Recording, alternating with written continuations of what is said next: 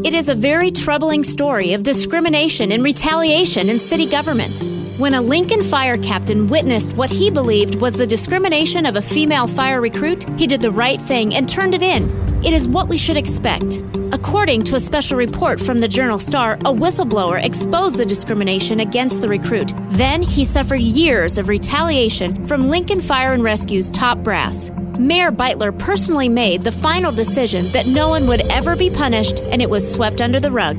That's not leadership. Lincoln deserves better, as our next mayor, Andy Stebbing, will not tolerate discrimination or abuse like this. Our County Treasurer Andy Stebbing has made sweeping reforms. He has improved technology and customer service while saving taxpayers over $1 million. The office is open, accountable, and transparent. He will do the same for City Hall. On Tuesday, May 5th, vote Andy Stebbing for mayor. Paid for by Andy Stebbing for mayor.